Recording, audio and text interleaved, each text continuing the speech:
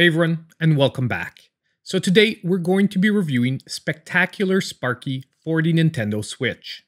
Now if we just start with the basics, this game is a retro-styled run-and-gun shooter. It was released on October 20th of 2021, and it currently sells for $14.99 on the Nintendo Switch eShop. Now the game was published by Nicalis, and it has a download size of 537 megabytes. Now the question we're going to try to answer in today's review is, does this game live up to its name, and is it actually a spectacular adventure? Well, let's find out. And don't forget that if you do like what you see, to consider hitting that like button and subscribing to the channel if you aren't already. You never seen a man scoop the fleshy remains of his dignity into 48 tons of rock-hard military-grade weaponry. If we start with the storyline, you're playing as Sparky, a mutated, gene-spliced rabbit bounty hunter out to make a fortune by catching the galaxy's biggest and baddest criminals. As he makes his way from bounty to bounty, unknown to him, he will uncover the mysteries of his origins. Not really that he cares, however. The sarcasm and humor present all throughout the game is very reminiscent of the over-the-top antics of 90s classics like Earthworm Jim or Battletoads. Furthermore, what was highly unexpected were more than a dozen fully voice-acted cutscenes, and I must say, although a few performances maybe went a tad into cheesy territory, the vast majority were very funny and really helped you get lost in the game. Now, most of these cutscenes are more about selling you on Sparky's personality as a sarcastic, self-diagnosed sociopath with an overinflated ego than actually telling you a story, but they fit in perfectly with the vibe this game is setting up. The cast of supporting characters here are also very fitting, whether it be his confidant, the half-pig, half-shark named Shig, his rival bounty hunter, the jetpack-wearing fox Nightshade, or even the insane bosses like Space Badger, the robot Tyrannosaurus-riding Badger. Everything here is about insane, over-the-top fun. Now onto the gameplay. This game offers 25 levels split over 4 major chapters. The levels are fairly short and fast-paced, forcing you to balance run-and-gun mechanics with platforming over gaps and obstacles.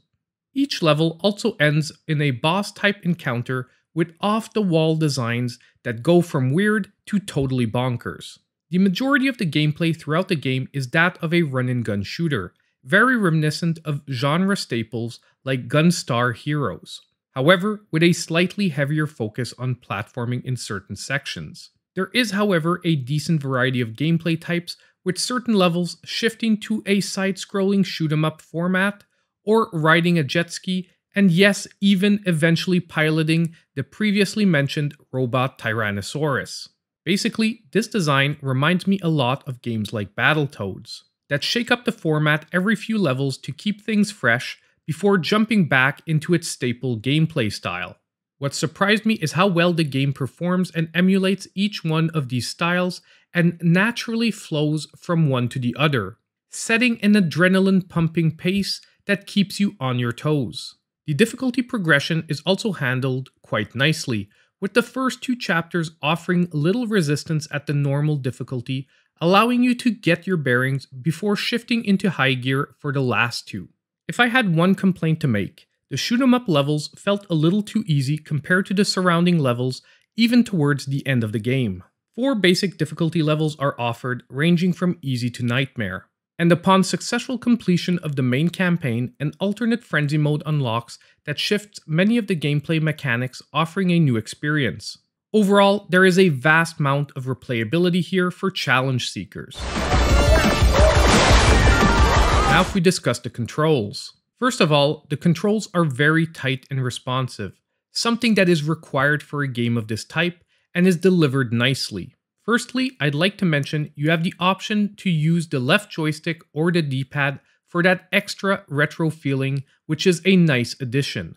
Secondly, for the general run-and-gun sections, you will have to balance 3 meters at the top left. Your life meter, which can be replenished by picking up stars dropped by fallen enemies. Your stamina, which powers your limited abilities like dashing and flapping your ears for limited flight. Lastly, your heat meter, where if built up too highly, will destroy an upgraded weapon or temporarily incapacitate your base weapon. The action is frantic and fast-paced, and getting used to the 5 weapon types and when to use them is a must. Sparky can carry 2 types at a time and swap with a press of the L button. Platforming is accomplished by balancing jumping with the limited ear flaps you have to gain either height or distance. The previously mentioned dash is also extremely important, rendering Sparky temporarily invulnerable and allowing him to pass through enemies, projectiles, and even certain obstacles. Also in the toolkit is holding down the ZR to lock in place and fire in any direction, or ZL, which will allow you to run while firing in the opposite direction. Lastly, you can collect armor upgrades, which offers damage reduction based on a percentage from 0 to 200. However, every hit you take reduces this number and increases the damage taken from all future sources. That is, at least till you can find another upgrade. If all this feels like a lot, it actually meshes together very naturally and cohesively, especially with the first 2 chapters easing you gradually into the action. On a side note, the side-scrolling shoot-'em-up levels are fairly simpler, dropping both the need for balancing the heat and stamina bars and offering unlimited firing of your weapon, however, limited only to your standard fire. Overall, this is a very well-balanced and designed toolkit, offering you everything you need to face the challenges the game throws at you. I was incredibly impressed with how satisfying the control scheme feels. Now, on to the graphics and sound. If you grew up with a Sega Genesis, you will quickly feel at home with the visual design of the game, and once again reminds me very much of the type of sprites and colors you would see in something like Gunstar Heroes or even Dynamite Headdy. However, with even crazier and more zany designs, really milking the crazy mutated space alien style. Performance is great, with no stutterings or slowdowns I could perceive. Another element that would be unforgivable in a game like this. The sound design is once again very Mega Drive-esque feeling, basically very 16-bit. Even though the soundtrack was enjoyable and contributed to the pace and immersion, I find that the star of the show were rather the sound effects of gunfire and explosions, added to the voice acting being really top-notch for a $20 game. I do feel, however, that leaning so heavily into the Genesis or Mega Drive style will be a hit or miss element for many people. But be assured, if this is your wheelhouse, it is executed as well as could be. All that training, all that killing, and I lose to you? Lose?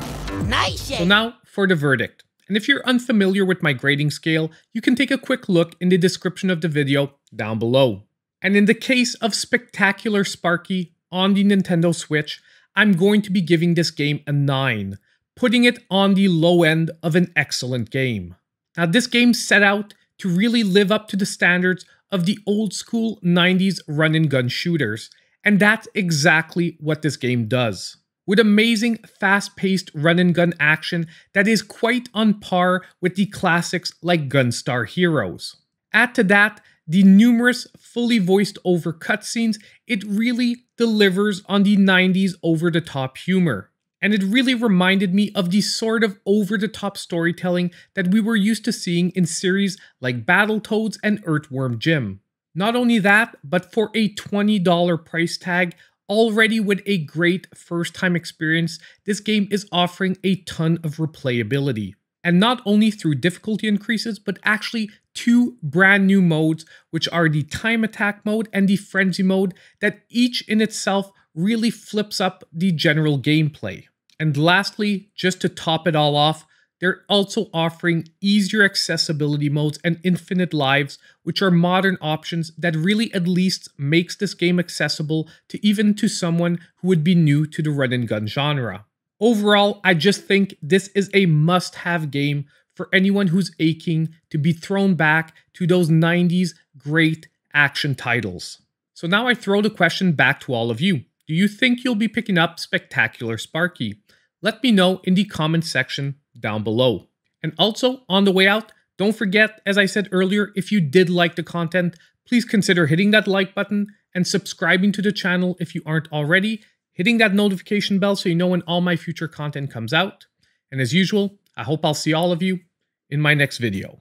Most parking tickets ever to be dished out to a single game. Careful, Shiggy boy. Someone might put a bounty on your head. They ain't got nothing on me. It's all Pyro's black and white shoulders.